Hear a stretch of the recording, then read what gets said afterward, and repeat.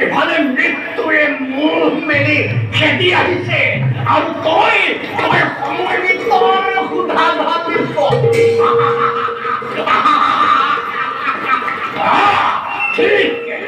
ঠিক কৰিছ আজি দুৰ্যোধন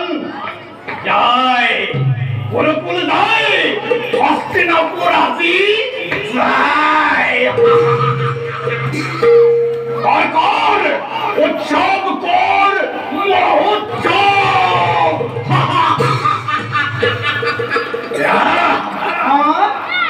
কিহৰ উৎসৱ কথা কৈছ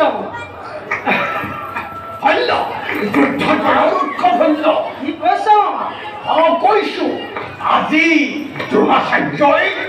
কৌৰৱৰ গৌৰৱ ৰক্ষা কৰিছে পাণ্ডৱে যুদ্ধক্ষেত্ৰ এৰি বিভংগে পলায়ন কৰিছে দ্ৰোণাচাৰ্যৰ নাই মামা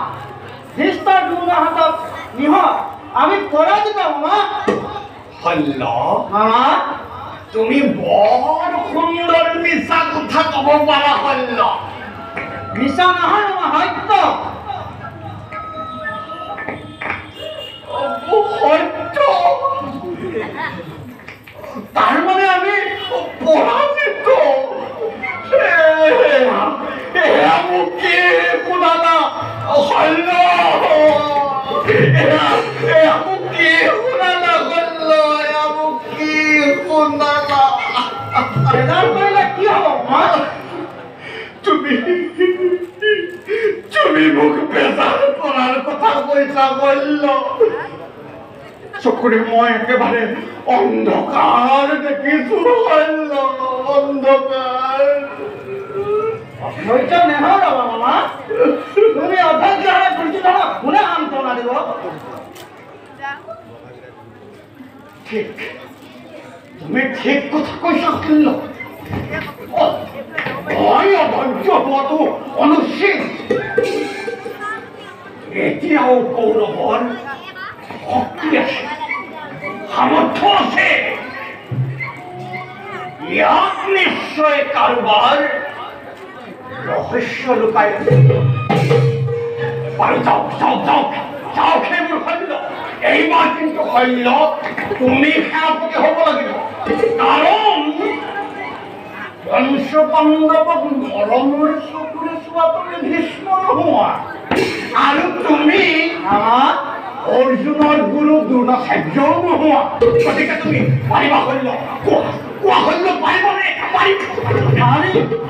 মামা এদিনৰ ভিতৰতে পাণ্ডৱক বিনাশ কৰি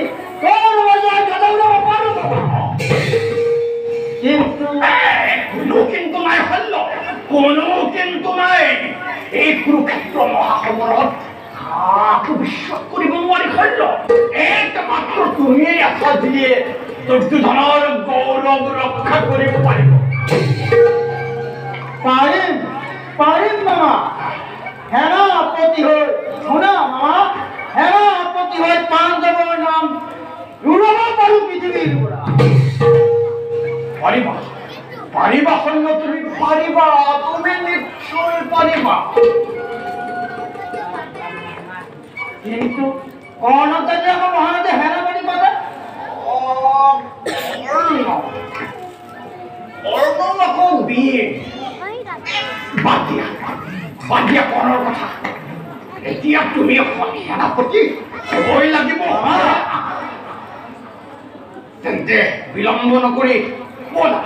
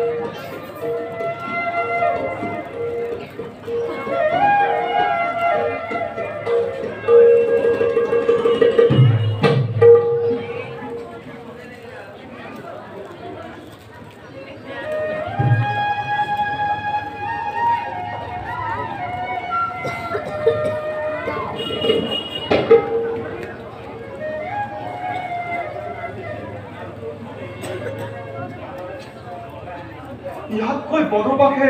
ভাল গজপতি সংসাৰেৰ বিষম চিন্তায় মস্তিষ্ক উদ্ভ্ৰান্ত নকৰে মনত সদায় শান্তি আৰু সেইকাৰণে শান্তিকামী ঋষিমুনিসকলে নগৰত আশ্ৰম নেপাতি বনতে আশ্ৰম পাতে তেন্তে আত্মীয় স্বজন বিনাশ কৰি লাভ কি একো লাভ নাই তেন্তে কুৰুক্ষেত্ৰ ৰণৰ ইমানতে সামৰণি কৰক কুৰুক্ষেত্ৰ ৰণৰ সামৰণি গুৰু পাণ্ডৱে পেলাব নোৱাৰে সখা কিন্তু কিয় বোধ কৰোঁ ধৰ্মৰ বাবে ইয়াত ধৰ্মৰ কথা কি আছে চতুপতি ই এটা সত্য বংশ না এটা বিৰাট ধ্বংস এটা বিৰাট ধ্বংসৰে প্ৰয়োজন হৈছে সখা ধৰ্মৰ মৰ্যাদা ৰক্ষা কৰিবলৈ পিতামহক হত্যা কৰা গুৰুক হত্যা কৰা দুৰ্বল নিৰীহ প্ৰাণীক হত্যা কৰা ই ধৰ্ম যদুপতি প্ৰকাশ্যে ৰাজপথ সঠিক ব্যৱস্থা কৰা বালকক শব্দৰথীয়ে নৃশংসভাৱে হত্যা কৰা এয়া কি ধৰ্ম ফালগুনি হেই মাধৱ উত্তেজিত নপতিপাল উত্তেজনা নহয় অৰ্জুন চিৰ লক্ষ্যবৎ মোৰ শত্ৰুৰ দিনাখন ক্ষান্ত হোৱা দাদা ৰাঙনি কৰিছোঁ হাত কিতাপ ভীষ্মৰ তেজেৰে ৰাঙনি কৰিছোঁ হাত দীক্ষাদাতা গুৰুৰ তেজেৰে আৰু কিয় দাদা ভাবিবলৈ দিয়া অৰ্জুন ভাবি চোৱা দাদা একতাৰ ভাতৃৰ মাথো আছে দুটি বাকী সেই ভাতৃৰ তুলিতত ৰাজসিংহাসন আত্মীয় শ্মশানত সাম্ৰাজ্য স্থাপন কৰি কিয় দুখ নৰক কিয় হেৰুৱাও ইহকাল পৰকাল বংশ শেষ কৰি সখাই কোৱা কথাবোৰ বৰ মিছা নহয় কিন্তু ভাই ককাই কৈ এই ৰাজ্য ৰাস্তাত কেতিয়াও যাব নহয় এতিয়াও নহয় মাধৱ কিন্তু সেই ককাই ভাই যদি ভূত পুত্ৰক অযাচিতে অংগদেশ দান কৰিব পাৰিলে কিন্তু পাণ্ডৱৰ নামত হলে 5খন গাঁও নাহিল অনুমান কৰা নাই কিন্তু এতিয়াও প্ৰতিজ্ঞা বাকী ক্ষত্ৰিয়ৰ প্ৰতিজ্ঞা বিকুদলৰ প্ৰতিজ্ঞা আৰু গান্ধীধাৰী অৰ্জুনৰ প্ৰতিজ্ঞা এতিয়াও বাকী গুৰু সভাত গুৰু দেখুওৱা দুৰ্যোধন আজিও অক্ষত পাঞ্চালী আজিও মুক্ত পেশী দুঃশাসন আৰু গান্ধী কৰ্ণ আজিও জীৱিত সখা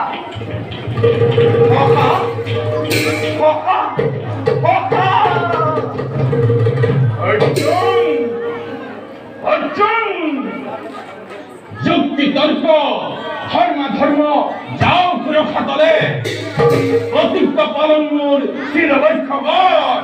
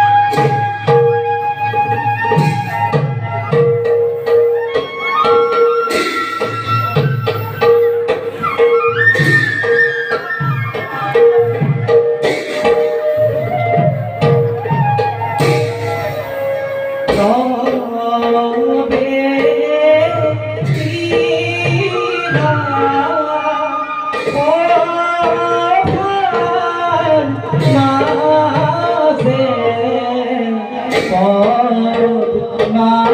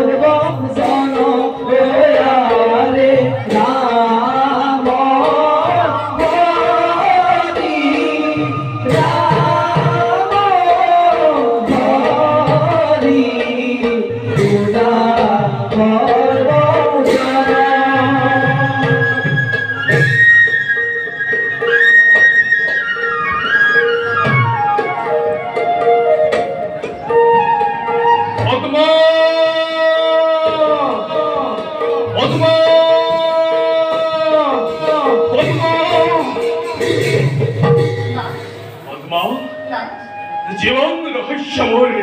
হরিল ভাগি মই বুজিব আপুনি ইমান চঞ্চল হৈছে কিয় চঞ্চল নহবি আজি মই ধীর স্থির অত রস জানা হইতে না জানো আপুনি মোৰ স্বামী আপুনি মোৰ গুৰু আপুনি মোৰ দেৱতাৰ দেৱতা পদ্মা নাথ আৰু কি জানা তুমি আৰু জানিবৰ নাই প্ৰয়োজন না জানা পদ্মা হত উচ্চময় আসিল এদিন জানো না জানা কিন্তু আজি ঘর কুন্তি পুত্র জ্যেষ্ঠ বান্ধব উপহার নকৰিব কীৰ্তন উপহাস গৌরব নাথ মাতা হি নিজ মুখে আজি প্রভাতত যমুনা তীরত কৈ গল রাধার নন্দন তুমি নহয় নহয় জ্যেষ্ঠ পুত্র তুমি মোর প্রথম তল তোমাৰ তলে অপাৰ কৰিলা তোমাৰ করুণা করুণা নহয় এই যে প্রতারণা নহলেও ব্যর্থ করি জীবনের সোণালী গরিমা হীর পাতি লই রেখি অভিখা অন্তিমর যবনিকা পরার আগতে কিয় জানিল ভেতেন রাজ রাজেশ্বরী কুন্তি মাতৃ করিব স্বার্থপর পদ্মা এই সমগ্র পৃথিবী এক স্বার্থর আকর ওরা পদ্মা নাথ কলঙ্ক কালেমা খালি কই খবরে পড়া হবির কত যাত্রা কত অপমান কত কেতু জননীর লেখান দিলে প্রাণ হীন কুলুদ্ধব করি আশ্চর্য হৃদয় অস্ত্র শিক্ষা নিদিলে ঘৃণা দ্রৌপদীর স্বয়ম্বর গিরা দ্রৌপদ পালায় হতগ্ধ করে বলি বড় মাল্যদান করিছিলে কত অপমান কত হিরিনে তো জননীর লেখান দিলে প্রাণ কিন্তু আজি নিগুৰু দেউতাৰো কথাটো শুনাব লাগে প্ৰভু নোৱাৰো বুজিব গোপনে আছিল কিয় আজি অতকাল আপোনাৰ জীৱনটো ৰহস্য অপদ্মা ৰহস্যৰ ভাবে মোৰ জীবন ৰহস্য গোপন হইয়াছে কি ৰহস্য নাথ ওৰা পদ্মা নাথ কমান কালতে কুন্তি মাতৃ আদিত্যৰ তেজ দেখা পাইছে কিন্তু কলঙ্কৰ চেকা ধুই নিকা কৰিবৰ উপায় আছিল মাথো নিকখাই নিৰ্দোষী শিশুক জ্ঞান কৰি মাটিৰ পুতলা অকাতৰে অম্লান বদলে দিয়ে নদীৰ গৰ্ভত বিসৰ্জন দিলে। বিসৰ্জিলে নদীৰ গৰ্ভত নিদিব নিদিব কিয় নহ'লে যে নাথাকে নাৰীৰ অতিত্বমতী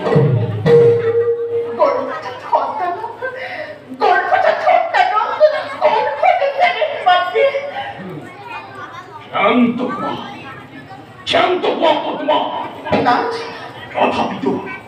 তথাপিতো জননী মোৰ আৰাধ্য মুখান এতিয়া কি কৰিব ব্যৰ্থ নালাগে নালাগে নালাগে মোক জ্যেষ্ঠতা ও তথ্য জীৱনৰ শ্ৰেষ্ঠ পদ্ম হওক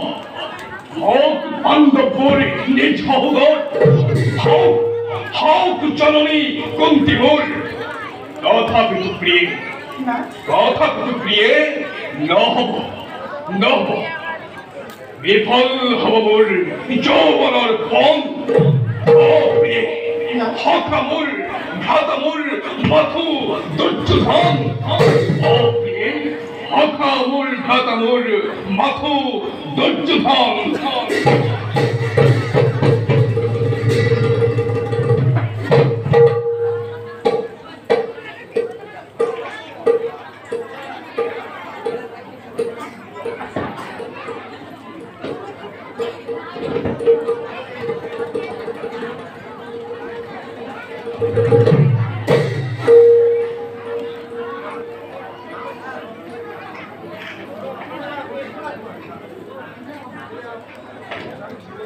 এনেকৈ মন মাৰি বহি থাকিলে আৰু কি ভীষ্ম দ্ৰোণ যদিও বীৰ আছিল পক্ষপাতী আছিল নহ'লেনো ভীষ্মহেন বীৰে মাত্ৰ 10 দিন আৰু দ্ৰোণাচাৰ্যহেন বীৰে মাত্ৰ 5 দিন যুদ্ধ কৰিয়ে কুলকি পৰেনে গ'ল ভালেই হ'ল এতিয়াও কুৰুকুলত শক্তি পোৱা নাই আন এজনক সেনাপতি পাতাও আন এজনক সেনাপতি পাতি কুৰুক্ষেত্ৰ মহাসমৰ চলাই যোৱা বহি নাথাকিবা দুৰ্যোধন বহি নাথাকিবা সময় কত বাবা ভাবিছো ভাবিছো কি ভক্ত বলিয়া ভাই বান্ধব হেলালি কি ভক্ত বলিয়া ভাই পাত্র ধনঞ্জয় রাখিব পারিছে বলে বিপুল বাহিনী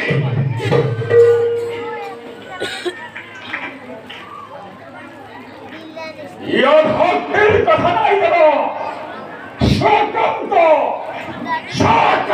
করি করতে বিস্তাই হে আত্মের ভাব বিখন্ডি গৌরাই গীতা মহাবেশ খাদ্য করিল আরো খাদ্য সম্ভার প্রচার করুয়াই গুরুধর্ম সাহিত্যকে মৃত্যু মুখত পেলালে ঠিক কথা কৈছা দুঃসাহস ভীষ্ম দ্ৰোণক বধ কৰিব পৰা শক্তি পাণ্ডৱৰ নাই এয়া কেৱল চক্ৰান্ত মাথো চক্ৰান্ত এইবার মই তক নাট্য করি অঙ্গাধিপতি বলেন না সেনাপতি বলাম করে পরীক্ষা করি মহা জন ভক্তরে এই বংশ পাণ্ডবে পরীক্ষা করি মহা গতনীতি হরদন্ত্র কিমাম ভিকিলে এই রাখাল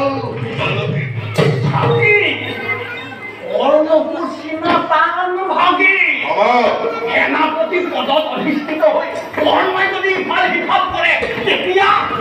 এতিয়া কক্ষসূত হব ভানুমত্যৰ নবেলা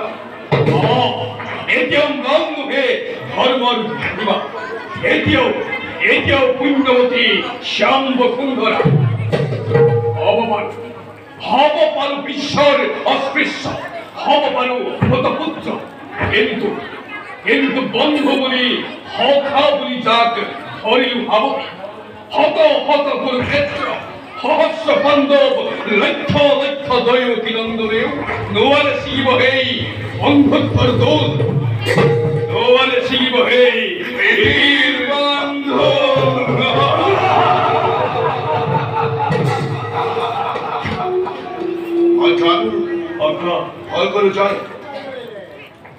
খবরে পড়া উৎসভাদের বলে পঞ্চ পাণ্ডবের কত চেষ্টা করে তথাপি বাদী পাণ্ডব জীবিত ধরা প্রয়োগী হলাহল নির্মাণীর যত গৃহ আর কত মৃত্যু করে করিল রসন কত আতরতে হরিগল খেলা হয়তো কথা কথা সত্তর পৃথিবী মহাহমন প্রবেশ করমর গুরুবাহিনী ভক্তিহীন নহে দুর্যোধন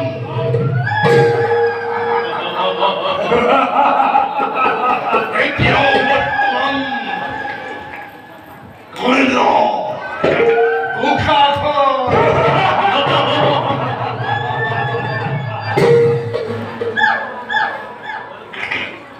হয়তো দেখুন দাঁড়া ওখানা প্রসার করা গ্রহ মজুর অঙ্গরাজ ভগবাজ হেরাপতি নিজে অতি শিক্ষে খবর আয়োজন কিন্তু ভাই এবার যুদ্ধ যদি আমার পরাজয় হব লাগা আছে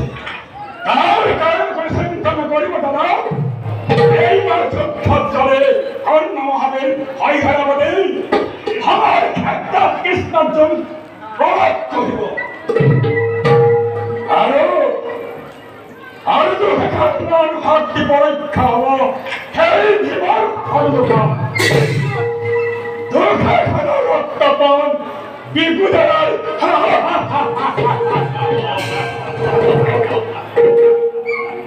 একটা কথা ভাবিছো দুর্যোধন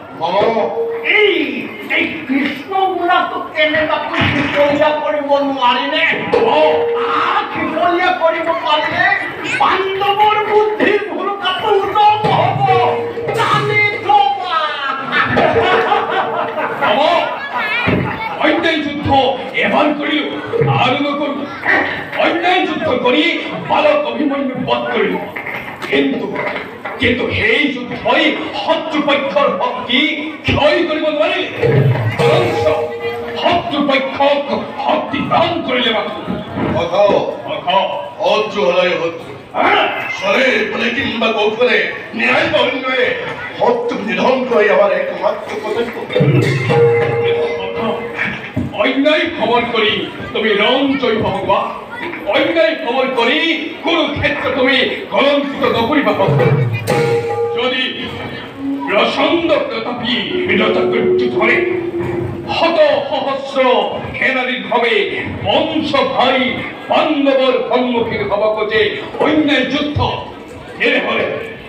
হলে গুরুকুল ধ্বংস হব এটি বলব তথাপি মোর অত্যন্ত বলে এই কথা মানি নেব তোমাকে সেনাপতিত্ব বিভূষিত করি এই গুরু মহামর আগ্রহ আইব বিচারিছ হয়তো কাপন অঙ্গরাজক সেনাপতি মান্য করা এই হবে না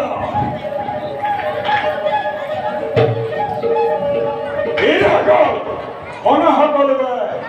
আদির যুদ্ধ সেনাপতি গৌরবকাণ্ড করিলে মই অঙ্গরাজপতি খণ্ড দিয়া দিয়া সকলকে এবার মেদিনীত করে যাইতে জয় মহারাজি কর্ণ জয় মহারাজি কর্ণ জয় মহারাজি কর্ণ জয় জয় জয় অন্ত বলাবলি কথা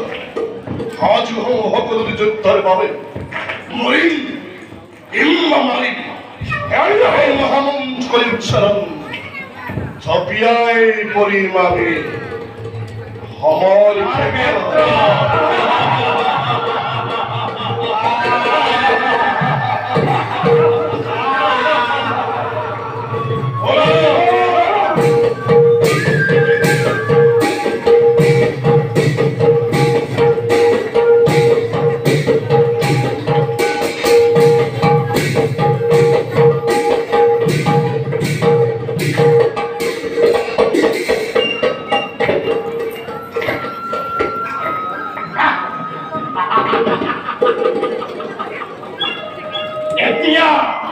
এতিয়া ধৰ্ম লাগে, এতিয়া পুণ্য লাগে। অতদিন ক'ত আছিলে দুৰ্যোধন? পাখা খেলৰ সময়ত ধৰ্মলৈ মনত নপৰিল। ৰজস্বলা দ্ৰৌপদীক ব্যৱস্থা কৰোঁতে ধৰ্মলৈ মনত নপৰিল।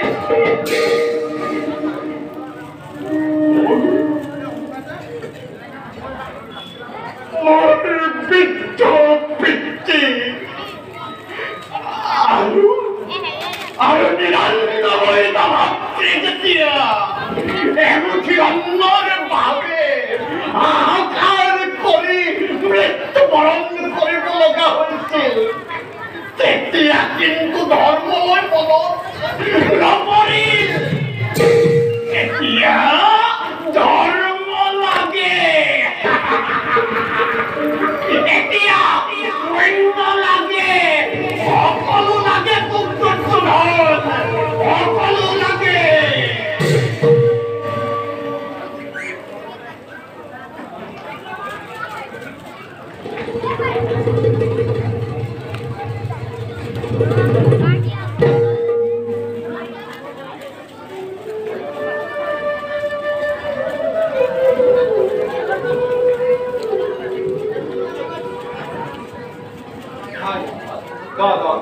জানিব পাৰিছো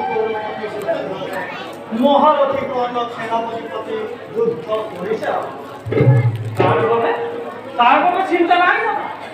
থাকে যদি আমাৰ যদুপতিৰ সহায়, ধ্বংস হব এই কৰ্ণবিধত এটি পলাশত। দাদা, বধ কৰি কৰ্মসমে দুৰ্মতি কৌৰৱক উৰুৱাম পাণ্ডৱৰ বিজয় সংখ্যা এই ধৰণে। দাদা ধৰ্মৰাজ, আজি ৰণৰ বাবে আমাৰ কাক সেনাপতি বৰণ কৰা, তাৰে কি সমালোচনা? মোৰ বোধে দাদা বিপুৰে হব যুদ্ধৰ প্ৰধান সেনাপতি। এই ক্ষেত্ৰত দাদা আপোনাৰ মনত অতি উত্তম কথা। এতিয়াই তুমি বিকুদলক সেনাপতি মাল্য অৰ্পণ কৰা। ভাল দাদা, সকলোৰে পৰাজয় কৰি মেদিনী কপা। জয় সেনাপতি বিকুদলক, জয় জয় ৰমানাথ যুধিষ্ঠিৰ, জয় জয় গৌতমী কৃষ্ণ, জয় জয় জয়। পুৰা পাণ্ডৱৰ বীৰ মংগল কোনোবা সকলো বীৰৰ সাজেৰে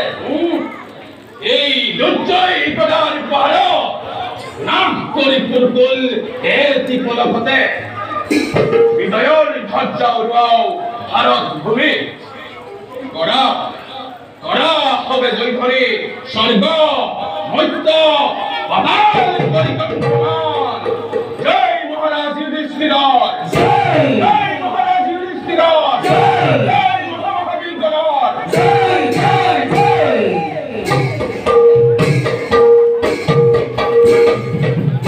আৰে মহাক্ৰোধে জীবকে মহাক্ৰোধে জীবকে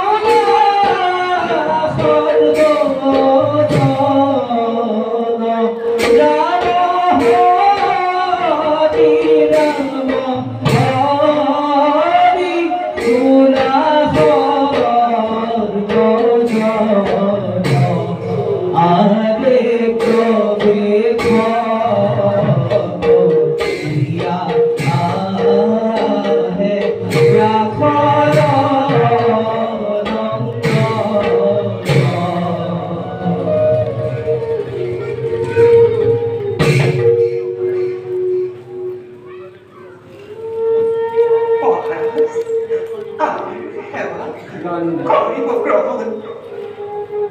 উঠা গান্ধাৰী গান্ধাৰী মই তোমাক বহুবাৰ কৈ আহিছোঁ মোক মহাৰাজ বুলি সম্বোধন নকৰিবা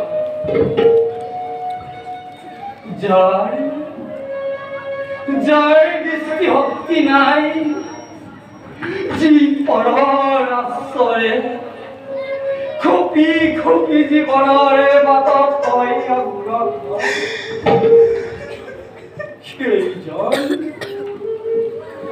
সেইজন বৃদ্ধ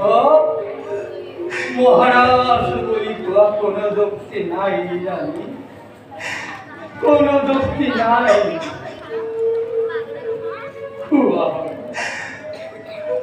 খুয়া হলে রাজা মই এই হস্তিনাপুর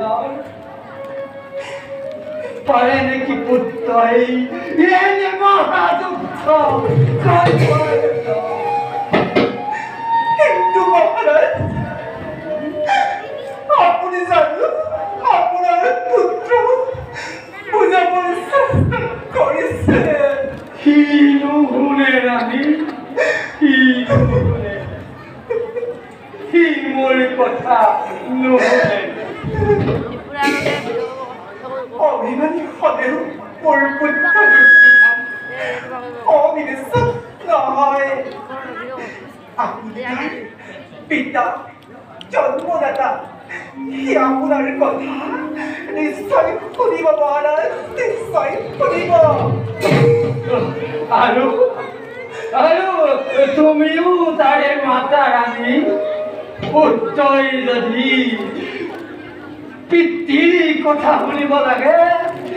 মাতাৰ কথাও শুনিব ৰাণী এই মাতাৰ কথাও শুনিব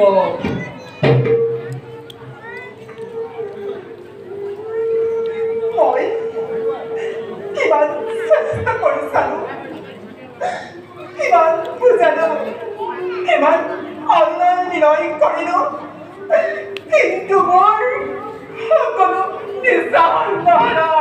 আৰু মই কিতাপে বুজোৱা নাই কেঁচুৱাই লৰাই ধৰে কতদিন তাক মই গাত হাত খুৱাই খুৱাই বুজালো যুদ্ধন তই যুদ্ধ নকৰিবি পাণ্ডৱ তোৰ পৰ নহয় কিন্তু সি নুশুনে ৰাণী সি নুশুনে বিশ্বাস নহয় মহাৰাজ কি বিশ্বাস নহয় ৰাণী আপোনাৰ কথা পুত্ৰ বাধ্য আৰু তুমিও দেখিছো মোক বিশ্বাসেই নকৰিবলৈ বিচাৰানি অভিনয় নকৰিব মহাৰাজ এই কুৰুক্ষেত্ৰৰ কাৰণে কৌৰৱৰ পিতা আপুনি গতিকে আপুনিয়ে বেছি দায়ী শাস্তি দিয়া ৰাণী ৰাজেশ্বৰী তুমি ৰাজমাতা তুমি শাস্তি দিয়া মোক 98টা পুত্ৰৰ অকাল মৃত্যু দেখিও যাৰ কোনো কপিল সেই কাষেতীয়া পুৰুষ সেই ঈশ্বৰ পাকানো শাস্তি দিব অবলা নাৰীয়ে পুত্ৰই ভোকত জৰ্জৰিত হ'বলৈ কৈছা ৰাণী কৈছো আজি বহু দিনৰ আগতেই কৈছো যিদিনাখন তুমি ৰাজমাতাই নিজৰে গৰ্ভত নিজৰ গৰ্ভত ধাৰণ কৰা দেৱ দূৰৰ উৎসৰে মৰিয়াই মাংস পিণ্ডত পৰিণত কৰিছিলা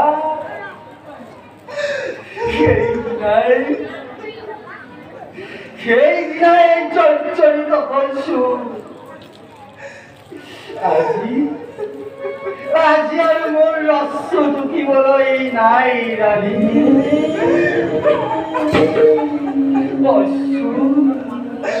বস্যু নদী বৈ শেষ হৈ বুকুৰ স্নেহ পিঠিৰপৰা শুকাই শিলৰ তলি ওলালে ৰাণী শিলৰ তলি ওলালে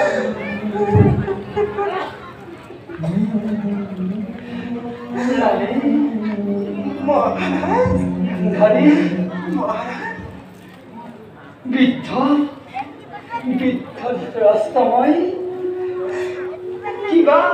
কিবা কম কৰি কিবাকে কৈ পেলালো ৰাণী তুমি মোক ক্ষমা কৰিবা ৰাণী তুমি মোক ক্ষমা কৰিবা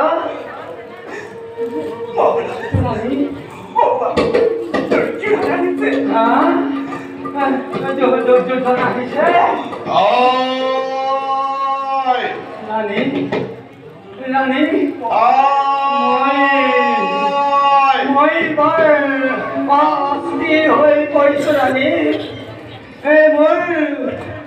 মোৰ মূৰটো ঘূৰাইছে ৰাণী মোক খন্তেক বিশ্ৰাম কৰিবলৈ বোলা ৰাণী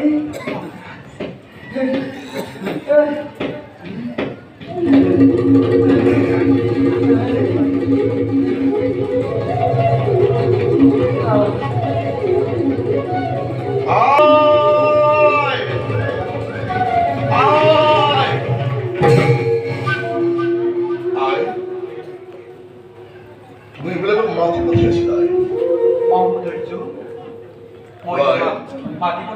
কিয় কি হৈছে নামাতে কিয় একো হোৱা নাই তেনেকুৱা তোমাৰ আদেশখন লৈ আহিছো মই কোনো মহাসমৰত শুনিবি কোনদিনা মই তোমাৰ অবাধ্য হৈছো তেন্তে বাছা এই যুদ্ধ পৰিত্যাগ কৰ মোৰ সকলো গ'ল মাত্ৰ তই আৰু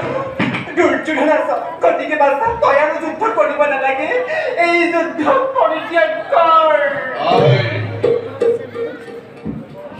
তুমি সেই একেটা কথাকে বাৰে বাৰে ধৰি আছা কিয় ধৰি আছো পুত্ৰ শক্তি বুজাতো হৰ বয়সতে সন্তানে মাত্ৰ দুলাকক বুকেৰি গুচি গ'ল সিহঁতে মোৰ বুকু খুৱাই আছিল আজি সেই বুকু উদম হ'বলগীয়া হৈছে গতিকে বাছা তই আৰু যুদ্ধ কৰিব নালাগে পৰিহাৰি কৰিলে সময় আহিবনে মৃত হতা জগৰ কাঘুৰি পৰিহাৰি কৰিলে সময় আহিব জানো মৃত ভাতা ঘূৰি পৰিহাৰি কৰিলে সময় অৰিণ জানো বৰ্ষিত জননী কপালৰ ভাগ্য দেখা নোৱাৰে বচিব কেৱে বিধিৰ বিধান সেই বুলি আপোন ঘৰত চলিলে যে ভেকত অগলি তাৰ কাৰণে তই চলিবনি নিবিলাক যি অগ্নিয়ে দহন কৰিলে মোৰ ভাতা চেনে হল যি অগ্নিয়ে দহন কৰিলে মোৰ আত্মীয় স্বজন সেই অগ্নি জ্বলক নিজেই মই চাই ভস্ম হৈ উৰি উৰি গুচি যাম পৰপৰালৈ মাতৃৰ আজ্ঞা লংঘন নকৰিবি পুত্ৰ মোক আৰু অপৰাধ নকৰিব মাত্ৰ জানো বেদবাদী তোমাৰ মাতি কিন্তু কি কৰিবা মেলি দিলে তৰিলৰ মহাজনধি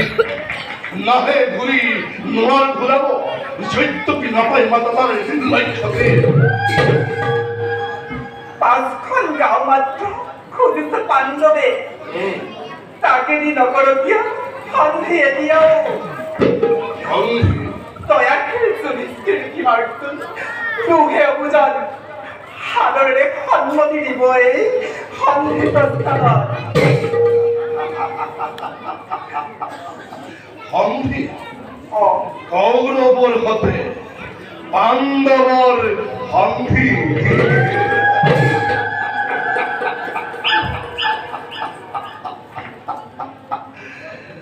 আজি সেয়াটো কদাপিত নহ'ব মন্থন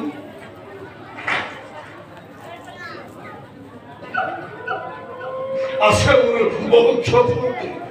তাত আছে মোৰ বহু ক্ষতি তাকতো ক্ষতি কি হ'ব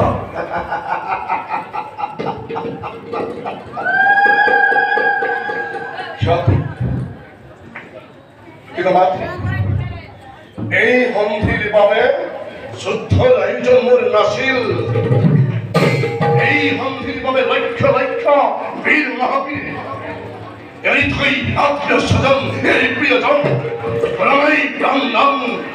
উন্মাদৰ কৰি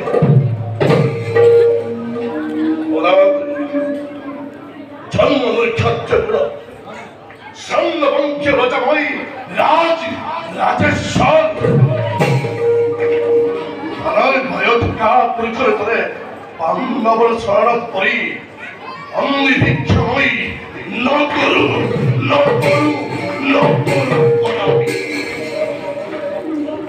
হয় যদি সোণৰ হস্তিনা শক্তিশালী খাত দিবলগা আছে নদী দিন মই লোঙা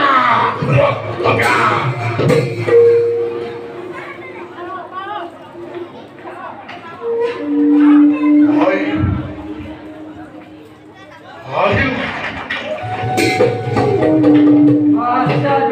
ধন আশীর্বাদ কৰিছো বাছা যুদ্ধ যেনে জয় এটিৰ পদে মতিছেন চিৰদিন মুৰাই আৰু যদি হয় পৰা যায়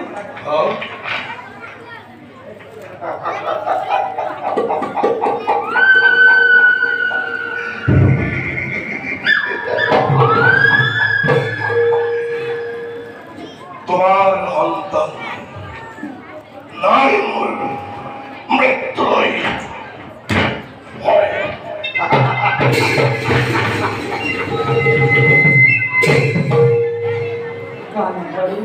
মহাৰাজ মুখ অন্তে পুৰলৈ লৈ গলা গান্ধৰি পৰুষ পকা মুখ অন্তেতে বিশ্ৰাম কৰোঁ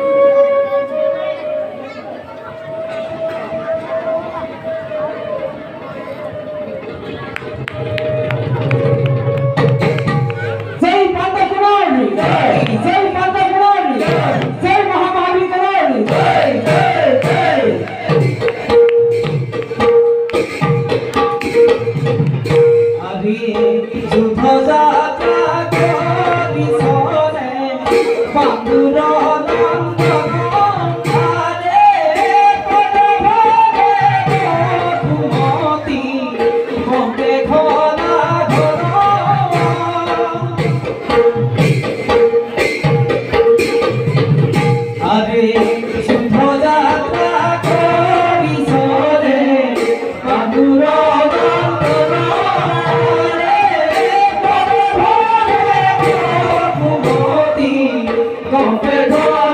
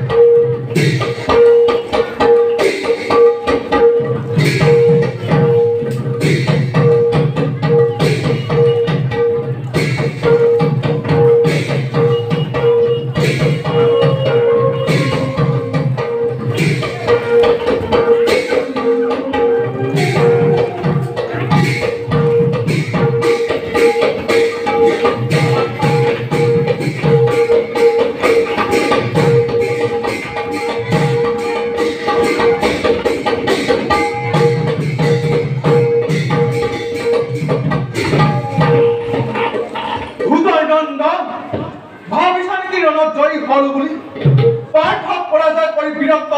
দিয়া পৰিচয় পাৰ্থ তোমাৰ বাবে মোৰ ধনুৱে তীব্ৰ ৰূপ কৰিছে ধাৰণ এইবাৰ তুমি নিজক ৰক্ষা সাৱধানে কৰিবা সময় বেছ তেন্তে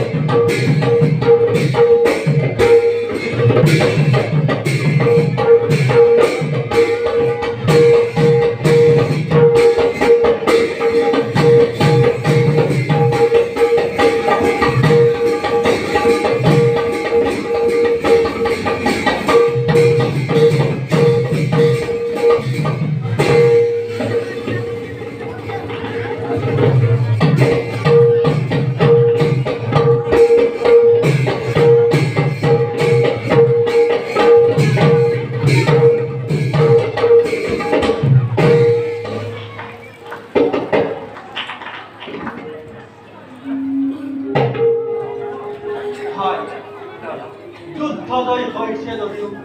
ইয়াক আমি নিৰ্ভয় কৰিব নোৱাৰো কৰ্ণ অসীম প্ৰতাপী দুৰ্জয় বীৰ কৰ্ণ যুদ্ধত হাৰি গৈছে বুলিয়ে কৰ্ণ শক্তিত সন্দেহ কৰিলে ভুল কৰা হ'ব পাৰে যিমানেই ডাঙৰ বীৰ হওক কৌৰৱৰ যিমানেই শক্তি থাকক শেষ ফল আমাৰে শুভ হ'ব বুলি মোৰ ধাৰণা দাদা সেই আশাকে মনত লৈ ময়ো যুদ্ধ কৰিছিলোঁ আব্বা কিন্তু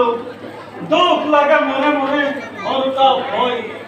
নিজ ৰাজ্য ধ্বংস কৰি কি কাম কৰিলোঁ ভাই পাপৰ প্ৰায়শ্চিত দুখৰ শাস্তি আছে তাত বেজাৰৰ কথা কি আছে দাদা দুৰ্যোধনৰ সমান দুখ আৰু পাপ কোনো কৰা নাই যদিও কৰিছে নিজ ৰাজ্যৰ বাবে কৰিছে ৰজা ৰাজ্যাত কৰিছে ৰজাৰ ধৰ্মকে নিজ ধৰ্ম বুলি প্ৰজাৰ স্বৰূপে কৰিছে অধৰ্মী ৰজাৰ পাপ কাৰ্যত কোনো জ্ঞানী আৰু ধাৰ্মিক লোকে অনুমোদন কৰিব নোৱাৰে দাদা আনকি সঁচা কুট মন্ত্ৰণাকাৰী সকলে এই বিবাদৰ গুৰি এই যুদ্ধৰ পুৰুষে অভিমানী দুৰ্যোধনে তাৰ কথা শুনিয়ে যুদ্ধত জাপ দিছে যিমান দিনলৈ সকলে জীয়াই থাকিব সিমান দিনলৈ এই যুদ্ধ চলি থকাই সম্ভৱ দাদা বাৰু মই আহোঁ দাদা ভাই তুমি কান্ত হে অনাদি অনন্ত তুমি হে আদি তুমি হে অবুধ সন্তানক কলৈ টানি দিছা প্ৰভু কলৈ টানি দিছা দাদা দাদা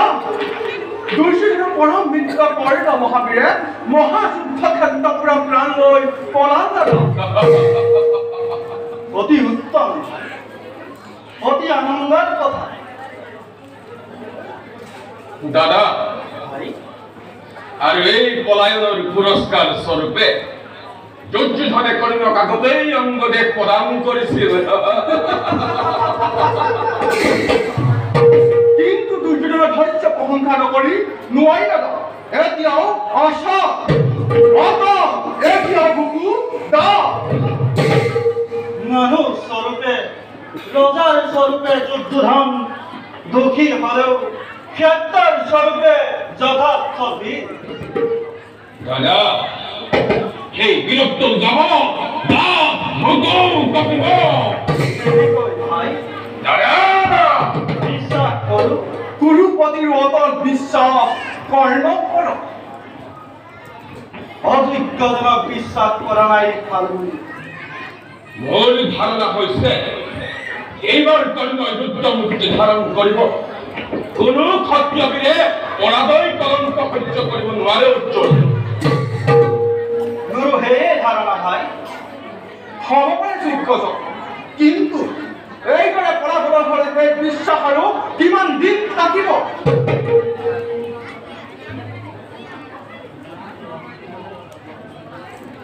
অৰ্জুন চিন্তা নকৰিবা অৰ্জুন যদুপতি আমাৰ সহায়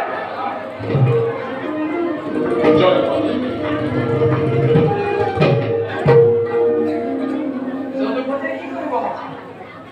তোমাৰ পৰা গান্ধী আৰু দাদাৰ হাতৰ পৰা গদাৰ যুদ্ধ কৰিব পৰা ক্ষমতা যদুপতিৰ এতিয়াও হোৱা নাই পাৰোতেনো কুৰুক্ষেত্ৰৰ যুদ্ধত অস্ত্ৰ নল'ব বুলি শপত খাওঁনে যদুপতি তুমি নিরস্ত হলেও তোমার অন্তর শক্তি খানা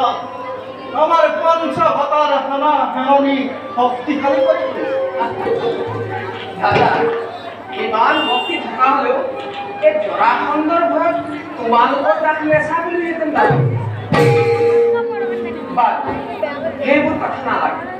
ব'লা এতিয়া আমি বিশ্ৰামৰ হেতু আগবাঢ়ো বল ময়ো বিশ্ৰামেৰ আয়োজন কৰি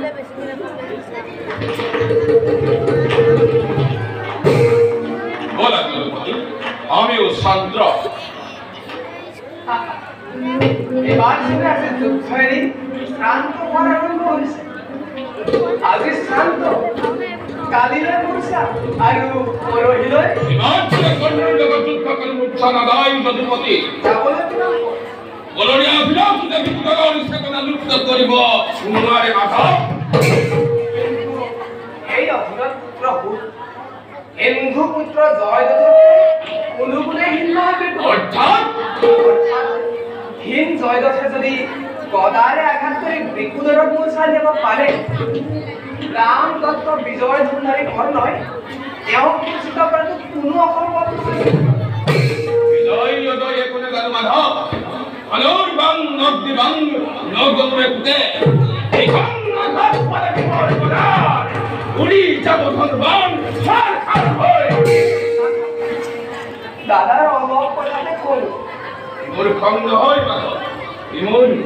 ইমোৰ সৰল কথা বাৰু এতিয়া বুজিছো বিকুদৰ মূৰ্ছা যোৱা বিধৰ নহয় কথাত কিন্তু অলপ সন্দেহ কাৰণ প্ৰতিবাদ কৰিব নোৱাৰে বাদ প্রতিবাদ মোক নালাগে মোরারি যুদ্ধ লাগে জয় লাগে প্রতিদ্বন্দ্বী লাগে রাম দত্ত দুর্গত থাকত বিজয় হখা কয় না হাত মোৰ আছে দেবদ দণ্ডী হাতৰ মুঠি অতিকে আখুলিছে অতি বিশ্বাটোৰ ঘৰে ঘৰে বিচাৰিছে